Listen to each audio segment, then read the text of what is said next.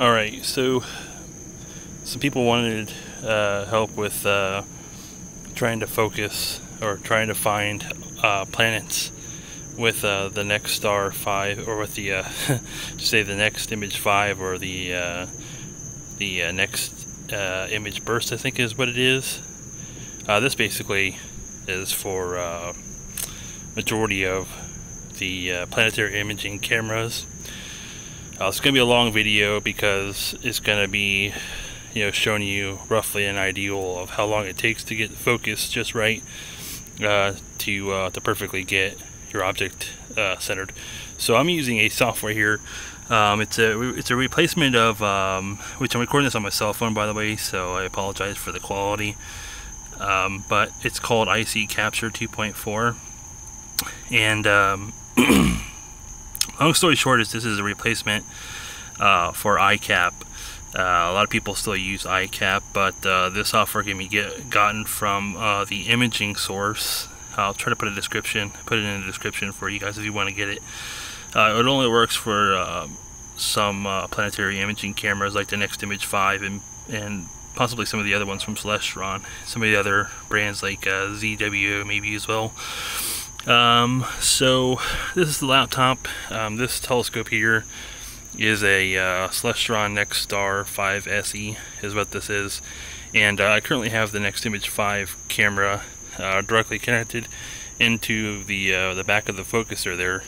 One thing I want to mention is I'm not using a reducer, which would give me a wider field of view for finding the object. But the problem is then I've noticed some problems that I don't want to go into a whole rant on that, but some of you might have better luck than I have with using the reducer on it. So anyways, all telescopes are basically alike when it comes to the planetary imaging cameras. You'll have to focus, and just because my focuser on the back of my telescope is a little different from yours, yours might have dual wheels or a wheel knob to roll it out. Mine actually has a little focuser back here because this is the 5 SE. Anyways, so I'm going to try to show you focusing it and what the object looks like when it's out of focus. So first thing is to find an object that you're going to want to obviously focus or to view. Most likely, if you're using a planetary imaging camera, you're going to want to use planets as the object. And I wanted to show you what they look like when they're out of focus, because a lot of people don't realize what it looks like. So a perfect thing would be the moon. Hopefully you guys can see it up there. It's a white dot up there. It's completely out of focus on my camera, but that would be the first thing I'd recommend trying your planetary imaging camera on, is the moon. And we're gonna attempt that with the Neximage5 here. So I gotta find the remote. I know it's around this telescope somewhere. So let me see if I can grab this remote. And let's see. I was currently just finished my star alignment, so there's the controller there. We're gonna go ahead and hop to solar and see if we can find the moon here. And the telescope's gonna slew to the moon. As you can see, it's slewing to the moon right now. And then if we go back to the laptop, which you can see there, it'll either be on the screen or it'll completely be off the screen, which, from what it looks like, it's right there on the screen, and it's a little bit blurred, which is kind of good because the moon is a good object to focus on. Hopefully you got a new moon when you're doing this, because a new moon will help you learn like focusing and whatnot. The thing that I want to do is I want to try to center the moon so that it's in the screen there, which is kind of going off course. And it's very tricky because the slightly wrong key that you use on your controller will throw it off. So you gotta be really careful. And like I said, the moon is a big object, so it's easier to focus on. And you're gonna want to slide it over That's obviously the wrong way. That's what I'm saying when you're moving it. There we go. I'm trying to get it as centered as possible, because when I start to focus the focuser, what's going to happen is the moon is going to basically get smaller. Obviously, with the planet, I should say, it's going to get smaller. So I'm going to see if I can focus that in. And also, I have to pay attention to the screen too, because I noticed that it's going out of the. Actually, it looks like it's coming into focus.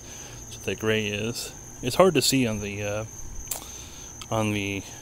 screen because the screen is white on my phone. Hopefully, I should be getting some craters on here if I'm going the right way. Which, like I said, this is pretty tricky to do sometimes, and you got to make sure that you're going the right way. As you can see, it looks like I'm off screen there a little bit, so I might want to focus the opposite direction, which is the right side for me. So it's either going to make it extremely bright or it'll come into focus, so it's hard to tell. And I'll do another video showing the planets, but I think I might be going out of focus on this one too. The key is just to keep trying to focus left or right or in and out until you get an object on your screen. Kind of looks like I'm getting in focus now. Hopefully you guys can kind of see that the moon is coming into focus now. There we go. So it's just about perfectly into focus. So that is the moon finally focused. Hopefully you guys can see that. It's not perfectly focused, but and there's a lot of glare from I think the sun is still hitting the moon at just the right angle to illuminate it, even though it's a new moon. And one thing I want to do real quick is I want to increase the screen size here to about 100%. Since I'm only at 20%, I want to change this to 100%. And I think I might be a little bit overexposed. The gain actually might be a little bit too high on this, which is causing, that might be about what it was. So between my gain and my exposure, which you guys can't see, there it is. If I bring this down a little bit, you can darken the moon, or I can darken the moon. You can darken it too by changing the gain and exposure. It looks like it's a little bit out of focus. Again, I'm using the focuser knob here on the back of mine, which might be a little different from your telescope from mine, but as you slowly turn it or roll it out, it will bring the object into focus. So this is focusing with the moon. Is obviously it'll be a blur ball on your screen.